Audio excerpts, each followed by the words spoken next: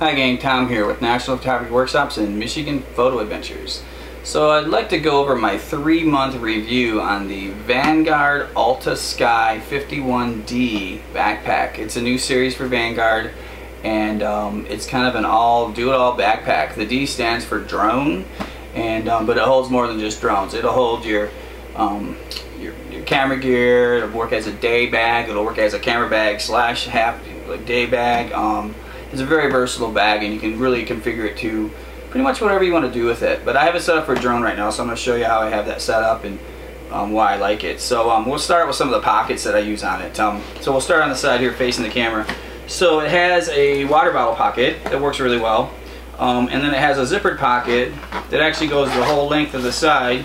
It also has a pen and pen holder in there, but I keep my battery pack in there, my Robbie Power, for my tablet, so I can charge my tablet in the field, because they kind of use a lot of juice when you're using them as a monitor for your drone. So that's there in case I need it for my tablet, depending on how much I'm flying. On the other side, it has another little side pocket that I keep my neutral density filters in. I always have those. I use these a lot because I'm flying over water a lot. I'm flying in just sunny days, so these are awesome for that. They're the New Year filters. They work really well. And another side access pocket that I don't really use because I usually get this from the back, so I won't get into that. Then it has a top pocket that is really good for pens and paper, business cards, and that just works real well for that. And it's just it's out of the way, out of sight, out of mind, and I just kind of leave that stuff in there and grab it out of there as I need it. I pretty much use my pockets the same way every time, so I don't forget where stuff is, which is really easy to do when you're switching bags all the time. The other pocket on the top is an access area that you can use for cameras, but I use it for my controller, because I like to leave the controller away from the drone and other gear, because I don't want to get knocked around and beat up. It can get, you can beat these things up, and I keep a towel in here to wipe things down, because if you're flying and it's mildewy or early morning, or you might land and tip a little bit and get some grass, I'll wipe the drone down and keep the drone cleaned up. So that's what's in the outside pockets. The back pocket, it has another pocket in the back that works for, get this out of the way, that works really good for my hoods, my sun hoods that I make myself out of battery boxes that come with the drone battery boxes. They're pretty cool, they work well. And then I keep my tablet in there. And that's all that goes in this back pocket. And it works good. I've also thrown a real lightweight jacket in there if I'm going to be out and it's chilly for evenings, especially if I'm flying out on the lakes, like Lake Michigan or something. It gets chilly at night, so works good for that. And so the main compartment of the drone bag, I'll spin it around so it's easier to see.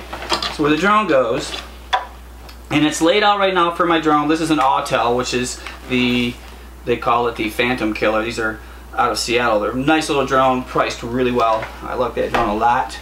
I call her Maryland if you can't tell. There's a good spot here for props that go right in here. I usually keep 4 sets. I got 2 in there right now. I've got spots for my batteries. And this is all Velcro, so I can reconfigure it any way I want. But right now I have this set up for 3 batteries. It's kind of an X shape, kind of just sets in there. I have another spot here that I leave open. I keep a little toolkit in here with a filter, or motor wrench, so I can, if I get my over tightening on my props. There's a Leatherman in there, some other stuff, just miscellaneous things, and memory cards. So that's that. That's pretty much what I keep in my bag. I keep it pretty simple. It's easy to get into. It's my, it's my go-to. Just grab. I keep it like this all the time. I grab it. Let's go fly, right? Just make sure my batteries are charged before I go. But yeah, that's that. The cool thing about this bag, though, is the bottom part. So the bottom part is another little area that is set up. You can put, I keep my Fuji mirrorless in here. My XT2 goes in there really nice. And I've got my 10 to 24 and my 18 to 135 in here. I keep a little extra little pouch of a couple batteries. I've got a flashlight just in case it's getting late. And I always have a first aid kit. There's like aspirin in here, some band-aids, and some bug bite stuff. You never know. It's good to have it. I could have used it the other day, as a matter of fact. So that's really cool. The other thing you can do with that is I could take this out and keep my charger in there, right? Or I keep an inverter in there. So if I'm out flying and I've got I want to fly a little bit longer, I'll plug my charger into the inverter and juice my batteries back up, and it works really good. This is a Radio Shack, which you can't get anymore because Radio Shack's defunct, but I think it's 150, whatever that is, milliamps or whatever they call those things. I'm not correct on that, I should know that. But yeah, so you can put whatever down there you want. Well, this is all Velcro. This can come out, and this comes, then this flap folds down. You can make this all one big compartment if you want. So this bag is very, very versatile for more than just drones and more than just my little mirrorless system. It holds a lot of stuff. It's got a rain fly, which is built in right here. Rain flies in there, covers it well. It's got lots of extra straps to tighten things up. It even has a front flap on it to allow me to, if I want to unhook it and put other stuff in here, like a bigger coat, or you can even, it's even designed where you can put the drone in there itself.